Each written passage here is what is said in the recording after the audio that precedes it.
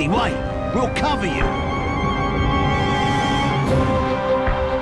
Quick, read it! And verily, as she read the book, the plants began to grow, just as bravery had blossomed in the souls of the Lionhearts, and all the king's harm to the land was undone.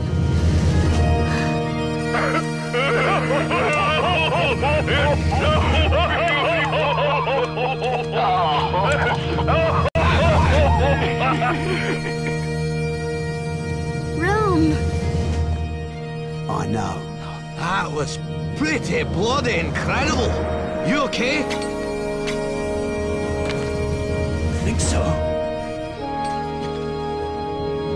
Sometimes fate does hand you the right cards. Sometimes things do go well for the downtrodden. And sometimes a band of misfits can pull off the perfect ice, conquer an entire king's army and truly gain the love and respect of the people. Although this last one is pretty bloody rare. And so Lily became the ruler of my Lola, reserving a special place for yours truly in her cabinet. I'm telling you, Rome, if you join this cabinet, you'll change. I know you will, laddie. You'll become a stuffy old sod. I have to say, Rome, I think Jonesy might be right here. Never been more right in his life. Well, Rome, which is it? Will you give up your friends for a life of dusty sitting rooms and pompous old chatter? Sure, it was a tough decision. For this post would require someone responsible. Someone with an untarnished past. Someone to be a role model for future generations. Nah, it's not for me. There we are. That's a good lad, then. So I promptly declined and gave my seat to someone more deserving of the title. And it couldn't have worked out better.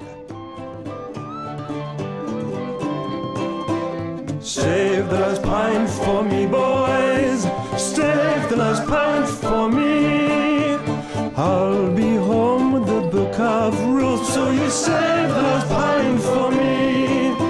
Save the last pint for me, boys. Save the last pint for me. We came home with a book of rule and you saved the last pint for me.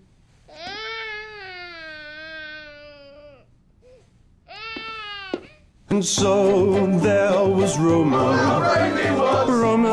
for the task to steal the book the king once took and return it home at last. And he had 3 companions, Rex's, Q and Jones, legends to none as they began a journey to certain death. And they sang, save the last pint for me, boys, save the last pint for me. I'll be home with a book of rules, so you save the last pint for me. Save the last pint for me, boys, save the last pint for me.